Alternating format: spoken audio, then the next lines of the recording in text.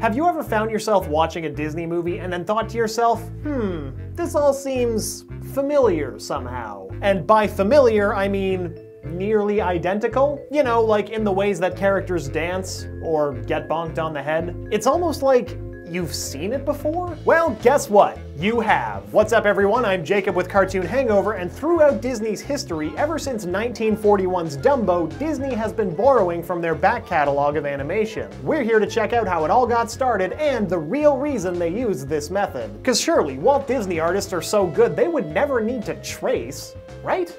Well, they don't need to, but they did. And we're going to find out why. Let's jump right in and take a look at why Disney recycles animation. It was done probably to save time, save money, although I don't think it saved much time and I don't think it saved much money, because it was more of a hassle to go dig this old footage out of the archive. It would have been easier just sit down and animate a new scene than to go back and try to retrofit all this old stuff to something new. We're looking back to the 1960s and 70s when people weren't thinking how films would change, how media would change, and how people would be able to look at these various films and compare one film against the other. So let's start from the very beginning. You see, before the Walt Disney Company made Snow White and the Seven Dwarfs, they hadn't yet cracked how to draw realistic characters for animation. Mickey Mouse was great, but he didn't look real. And Disney wanted Snow White and her prince to look real. So how did they do it? By filming real actors and tracing their movements, of course. The animators would draw over the real footage frame by frame, creating a realistic animated movement. This process is called rotoscoping, which is an accepted animation process still used today. So if rotoscoping a film the live-action image is acceptable, what about tracing over a pre-existed animated image if you already own the rights to it?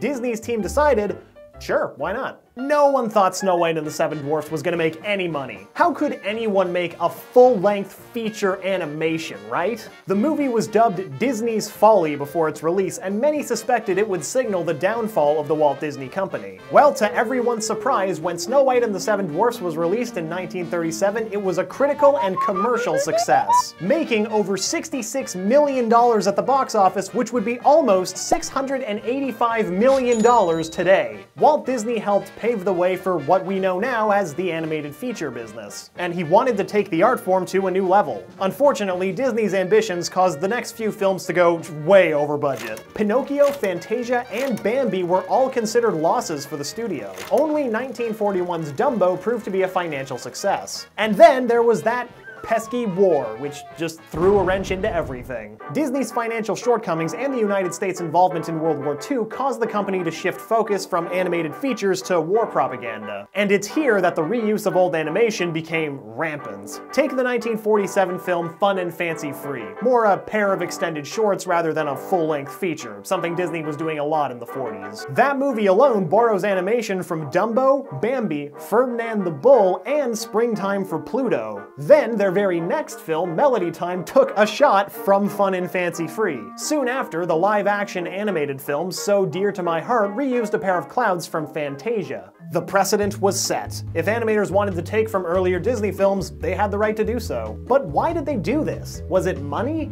Time? Laziness? Okay, well, it definitely wasn't laziness. These animators all worked insane hours to produce these films on a crazy schedule. So even they thought it was done to save time and money. These movies were made on a deadline, and they needed to turn a profit. Not to mention that animated features took a really long time to make, with years between big theatrical releases. So animators didn't really think that audiences would notice the reused animation. You know, since the internet wasn't a thing and they wouldn't really be able to compare these films effectively. And also, Walt Disney almost lost the company for being a little too innovative and ambitious. So if sticking to convention is what was keeping the company alive, it was a sacrifice that Walt Disney Animation Studios was willing to make. Although the man himself probably wasn't even aware of this. I don't think he even noticed it. I don't think he thought much about it. I don't think he even noticed it. His mind was always on the big picture. His mind was always on the story and not so much the little production things that really didn't interest him all that much. According to veteran Disney animator Floyd Norman, Walt may not have even noticed the animation recycling because his mind was always so focused on the big picture. So after the end of World War II, Walt Disney set his sights on 3 more titans to conquer: live-action features, television, and a 160-acre site near Anaheim which he would turn into a theme park called Disneyland. Why bring this up in a video about reused Disney animation? Well, it was around this time that Disney films started thriving again. Gone were the days of cobbling shorts together to make a full-length movie. Though that being said, the films did lack that Walt Disney touch of his first feature animated projects. They were no longer the main focus of the company. The movies became a safe product for a company on the rise. A company less comfortable with taking big risks. As good as Cinderella was, it basically came off as Snow White Part 2. Sure, it didn't reuse animation, but it had fairly similar story beats with a focus on a European fairy tale. The Walt Disney Company's follow-up to Cinderella, Alice in Wonderland, did reuse animation, via establishing shots from both Pinocchio and Bambi, and it also had a lot of actor rotoscoping involved. Lady and the Tramp took a shot of chickens from Farmyard Symphony, and then Sleeping Beauty used a menacing shot from The Adventures of Ichabod and Mr. Toad. Nothing too egregious, but enough to see that reusing animation was still a pretty common practice even when the studio was doing well financially. In less than 40 years, the Walt Disney Company had gone from an upstart animation studio creating silent shorts to a thriving entertainment empire. While Walt Disney was off working on something called the Florida Project, which eventually became some niche thing called Disney World, the Disney Animation Studio kept chugging along, churning out both hits and misses. 101 Dalmatians introduced a new style of animation that used the Xerox process to copy animators' drawings directly onto animation cells, cutting out the inking process and saving time and money. That's why Disney movies from the 60s have this rougher, shaggier look than the hand-inked ones that came before. During that time, reusing animation became even more commonplace. 101 Dalmatians took shots from Cinderella and Peter Pan. The Sword in the Stone went absolutely nuts with the practice, using shots from Bambi, Goliath 2, 101 Dalmatians, Sleeping Beauty, The Truth About Mother Goose, and The Adventures of Ichabod and Mr. Toad, the same shot that was reused a few years earlier in Sleeping Beauty. The Jungle Book also heavily used this method and took a ton of shots from other films. From 101 Dalmatians, the film copied the way the puppies walked and implemented those motions into Mowgli's wolf siblings when they were pups. It took the way the dogs jump up to greet Arthur in The Sword in the Stone, and made Mowgli's wolf siblings greet him in the exact same way. The deer you briefly see in the Jungle Book is directly copied from Bambi, not to mention there were also shots taken from The Adventures of Ichabod and Mr. Toad and Goliath 2. Of course, even the original shots from the Jungle Book were later traced over for Robin Hood, particularly the dance scene between Baloo and King Louie, but we'll get into that a little bit later. Throughout this period, Walt Disney was in failing health and he was often off working on his own pet projects, like Mary Poppins or his Community of the Future, which became Epcot. The Jungle Book would be the last full-length animated feature that Disney would have any direct involvement with. He passed away in 1966, a year before its release. Following the passing of Walt Disney, the practice of reusing animation continued throughout the 60s, 70s, and 80s. The Aristocats took a couple of shots from 101 Dalmatians. Robin Hood borrowed the character design for Little John from the Jungle Book's Baloo, also recycling a lot of Baloo's animation. For a musical sequence, it lifted moments directly from Snow White and the Seven Dwarfs and the Aristocats, and it also recycled the scene from Alice in Wonderland. The Rescuers followed, taking scenes from the Jungle Book and, in addition, backgrounds from previous properties. The Fox and the Hound took some animal inspiration from Bambi and The Sword in the Stone, and The Black Cauldron lifted some spooky elements from Fantasia and The Sword in the Stone. During this era of the Disney Company, a lot of this can be traced back to a single animator, Wooly Reitherman. We spoke to Floyd Norman, who explained the whole thing. A lot of time reworking this old material was almost more trouble than it was worth.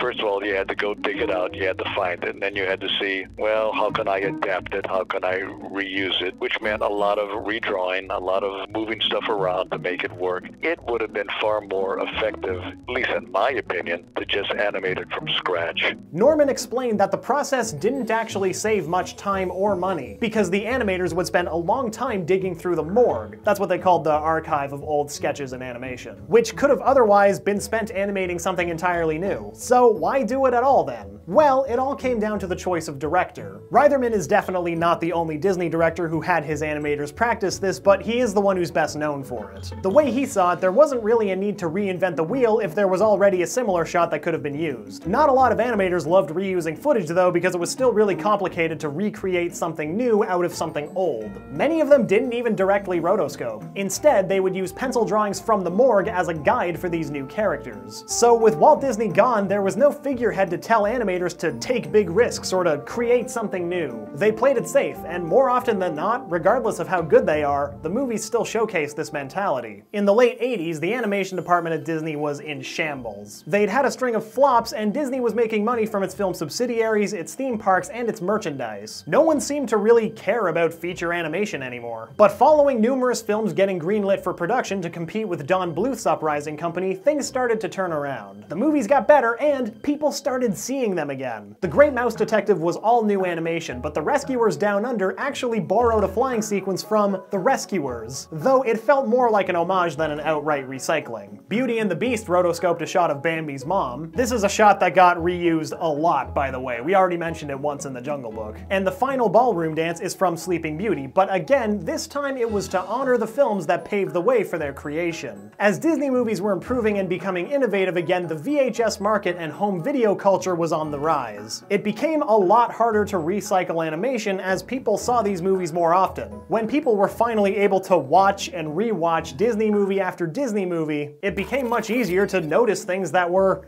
well, the same. Not to mention that a little later on, side-by-side comparisons on YouTube really helped spread awareness. Fortunately, as we already mentioned, Disney Animation didn't really need to continue reusing shots. Sure, Pocahontas reused a shot of leaves blowing from The Lion King, and The Princess and the Frog used a shot from The Sword and the Stone, but that's pretty much it. Recycling animation was a practice of the past. Or was it? After Princess and the Frog, Disney announced that the days of 2D animation were coming to an end. And ever since Tangled, all of Disney's animated films have been computer animated. This process meant utilizing new skills present in the animation industry, which wasn't too hard thanks to the company's affiliation with Pixar. Still, it was a process that involved learning how to model characters, create props and scenery, and add textures to an animated world. In a CG animated film, each character needs to be shaped from scratch before being animated. The same character model is used in multiple shots, if not the whole movie. Unlike how in 2D films, each drawing is a different physical iteration of that character. This character model, along with everything else that you see in the film, is an asset, and they can be inserted into any scene or movie. That's how they dropped the Rapunzel cameo into Frozen. They literally dropped her 3D model into the film. Similarly, animators reuse character models for sequels all the time, like in the Toy Story franchise. It's hard to catch recycled 3D assets in an animated feature because it's a format that's so much more customizable. Everything is an individual piece, from the cars in Zootopia to the palm trees in Moana. These elements can travel from film to film but be reskinned with a new color, a new texture, or even a physical tweak. In fact, there was a time where people thought that the sisterly duo from Frozen was actually just modified from Rapunzel's model, but Disney denied these claims. But think about it, why recreate a model for, say, a table when you've already made 10 various ones in the past? The reason CGI is so expensive and time-consuming right now is because not enough assets have been made. So if a model is available for a 3D animator to use, they'll save a lot of time and money in reusing it. And chances are you won't even notice these recycled assets because they are film chameleons, unless it's the Pizza Planet truck. Because Disney is so popular, it tends to be the studio that gets knocked the most for reusing animation, but it is by far not the only company that did or does this. It's a practice that often pops up in anime as well. Even Hanna-Barbera has been known to recycle animation. Ever notice how the gang in Scooby-Doo seems to run away from ghouls the exact same way every time? It's also not just animation that borrows shots. Blade Runner's theatrical release recycled shots that were originally filmed for the opening scene of The Shining. The in-space explosion in Star Trek Generations can also be seen in the Star Trek film The Undiscovered Country. And we can't not mention the Wilhelm scream, which can be found in numerous other films. From its original source in the 1951 film Distant Drums, all the way to 2015's Star Wars The Force Awakens. Seems like reusing elements in film and television is just the nature of the industry. So the next time you watch a Disney movie, look a little closer. You may find that you've seen parts of it more times than you thought. Once again, I'm Jacob with Cartoon Hangover, and thanks for checking out why Disney recycles animation. Which ones have you noticed in the past? Did we miss any? Comment below and let us know. Don't forget to click the little bell icon to become part of our notification squad, and of course, if you like what you just saw, be sure to subscribe to the channel. And thank you for sharing your Cartoon Hangover with us.